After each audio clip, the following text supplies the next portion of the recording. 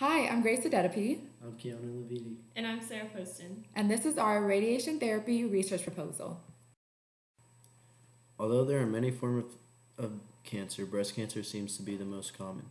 Even though it is more common among women than men, with 1 in 10 women being diagnosed and 1 in 1,000 men being diagnosed, both must undergo the same series of treatments. The problem we encounter with these treatments, such as radiation therapy, is that it may cause a cognitive decline in the patient's brain. Although radiation therapy may have a positive immediate effect, there is a possibility it may cause a long-term negative effect. Some of the articles we use, such as Journal of Cancer Research and Clinical Oncology, reported that 155 out of the 264 patients showed brain metastasis after cancer therapy. Another article, Unlocking Electronic Medical Data to Identify Possible Connections Between Cancer and Cognitive Declines, discusses that there may not even be any ties between cancer therapy, such as chemotherapy, and cognitive decline. The way breast cancer and radiation therapy correlate to cognitive decline in the brain is through the lymphatic system.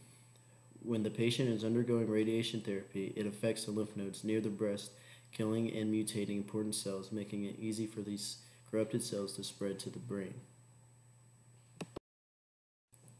The purpose of our study is to investigate if radiation therapy is the best option for cancer patients considering long-term results.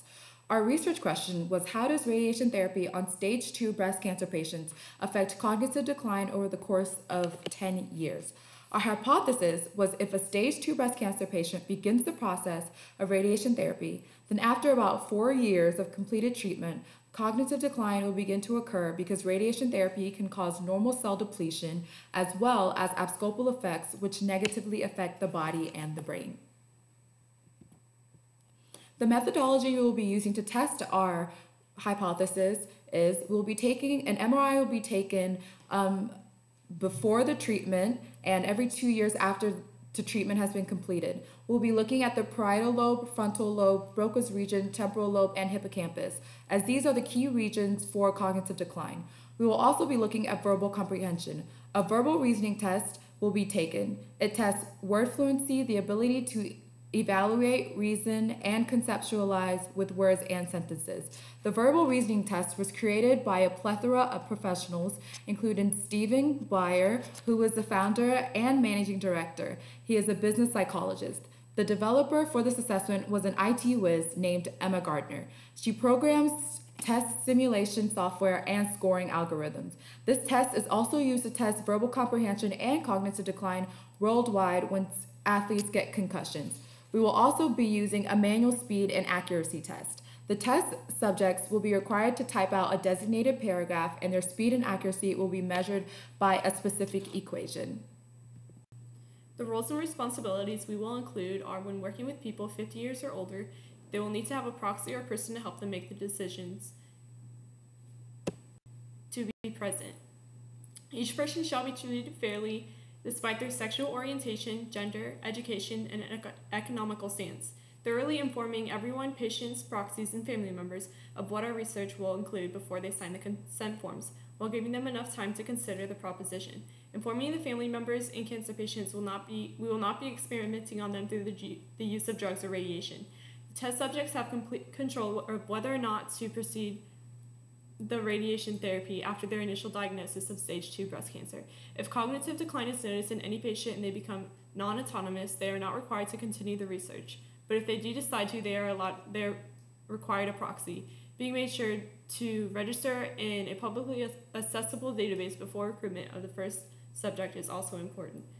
Patients cannot return if their cancer becomes an issue again or the data will be insignificant to our research. We use the Belmont report with beneficients, making sure that the patient will not be harmed in any way during the study, respect for persons, treating the subjects with respect and understanding their decisions even if they decide to pull out of the study, and justice, making sure that the subjects and their families are being taken care of financially and keeping them up to date with the results of the study. These code of ethics are used in related professional organizations to help our research team devise the rules and regulations for this research proposal. These included the Code of Ethics, American Society for Clinical Laboratory Science, Science, the American Psychology Association, the Ethical Principles of Psychology, and the Code of Conduct. Cancer patients around the world will know the true effects of radiation therapy in the long term and will be able to decide if it's truly worth it to go through the process. An implication might be that if this hypothesis does end up being true, then cancer patients around the world will lose some credibility when it comes to radiation therapy and its effects, positive and negative. Cancer research teams will now have to try to find a new method that is more positive than negative in the long run. If this situation were to occur, cancer communities would get a better option to end cancer.